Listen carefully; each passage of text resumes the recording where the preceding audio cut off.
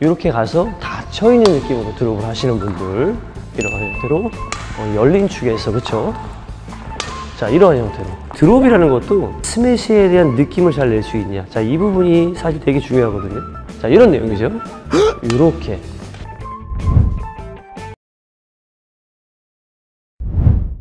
자, 안녕하십니까 여러분, 더콕배드민턴의 이동선코치입니다. 자, 오늘은 드롭에 대해서 여러분들께 좀 교육을 해드리려고 하는데요. 사실 이 부분은 제가 현장에서 교육을 하면서 가장 마지막에 좀 가르치는 교육 내용이에요. 그러니까 왜 그러냐면은 드롭이라는 거는 우리가 상대방을 속이는 거잖아요. 스매시를 때리는 어떤 액션을 취하면서 앞에다 살짝 놔서 상대방을 못 받게 하거나 아니면 상대를 위기 상황에 처하게 하는 이제 동작인데, 이러한 드롭에 대한 효율성을 높이려면 여러분들이 오늘 제가 오늘 말씀드린 동작, 자, 그 동작에 많은 의미가 내포되어 있어요. 잘 이제 들어보시면은, 드롭을 할 때 우리가 스매시를 때리는 동작, 그 다음에 드롭. 자, 스매시와 드롭은 이제 상관관계가 굉장히 많단 말이에요. 내가 스매시를 때리려고 하면서 그러한 동작으로 상대방을 속여서 앞에다 드롭을 놓고, 자, 그러면 이제 우리가 스매시에 대한 동작을 잡아서 그 동작과 최대한 유사하게 우리가 드롭이라는 기술을 발휘를 해야 되죠.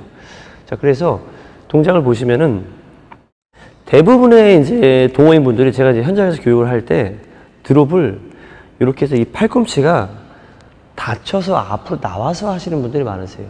자, 이런 내용이죠.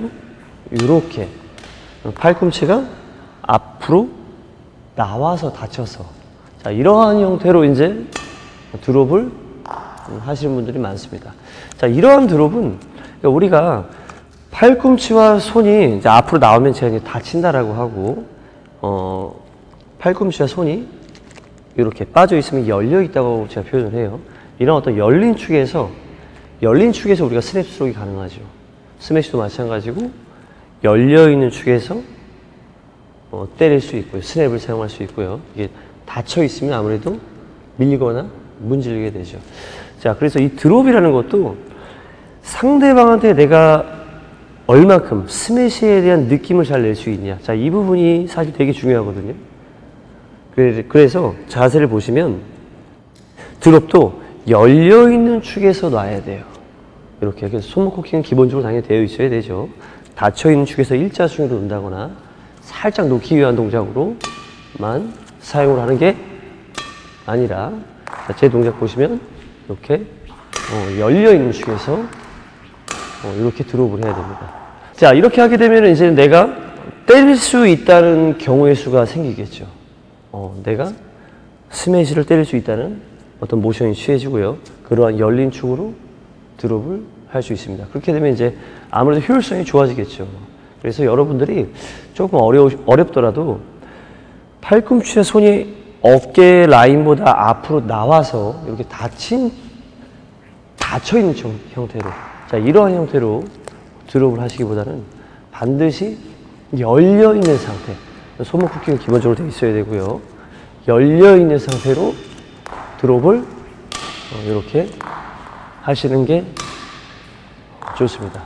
그래서 이 부분은 제가 교육을 하면서도 기본 스냅 스트로크, 뭐 드라이브가 됐던 스매시가 됐던 클리어가 됐던, 자, 이런 어떤 열린 축을 사용해서 스냅 스트로크 하시는 분들은 크게 교육을 하지 않아도 앞에다 살짝 놔보세요 하면은 이 열려있는 축을 사실 드롭을 놓으세요.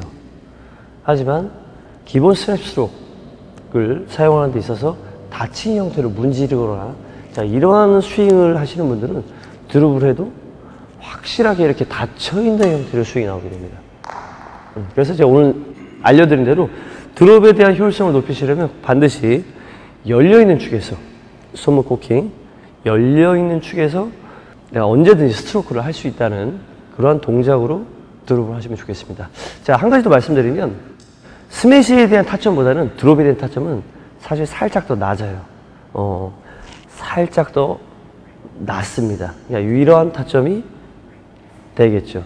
이렇게 우리가 스매시를 좀 높여서 때린다고 했을 때 드롭은 열려있는 축에서 살짝 더 아래에 있습니다. 자, 그래서 이제 사이드에서 드롭을 놓을 때도 이제 느낌을 보시면 이렇게 가서 닫혀있는 느낌으로 드롭을 하시는 분들, 여러분 많이 이제 공감하시죠? 또는 제가 이번에 열린 축에서 코킹된 각도로 때릴 수 있는 상황을 만들어서 한번 드롭을 해보겠습니다. 이런 형태로 열린 축에서, 그쵸?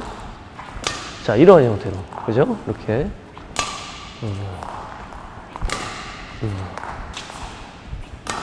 자, 이런 형태로 드롭을 하셔야겠습니다. 자, 오늘 심플하게 여러분들께 꼭 여러분들 유의해서 하셔야 되는 부분 말씀드렸고요. 내용을 좀 조금 더 정리해드리면, 닫힌 축에서 드롭을 하면 안 된다. 반드시 열려있는 축, 발꿈치와 손이 내가 언제든지 손목을 사용할 수 있는, 자, 그런 라인에서 드롭은 해야 된다. 하지만 주의할 거는 마지막 임팩트 순간에 손목을 사용한 스트로크가 아니라 손목만 사용하지 않는 어떤 팔로우 스루 동작으로 나와야겠죠. 자, 오늘 교육 여러분들에게 도움이 되셨기를 바라겠습니다. 감사합니다.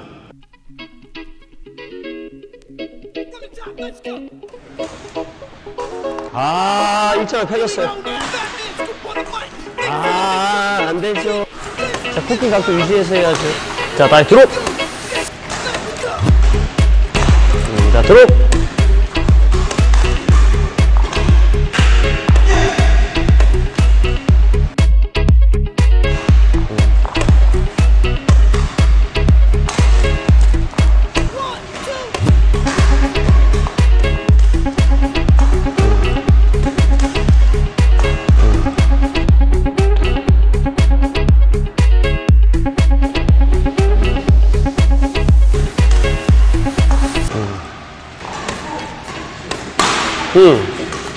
오케이.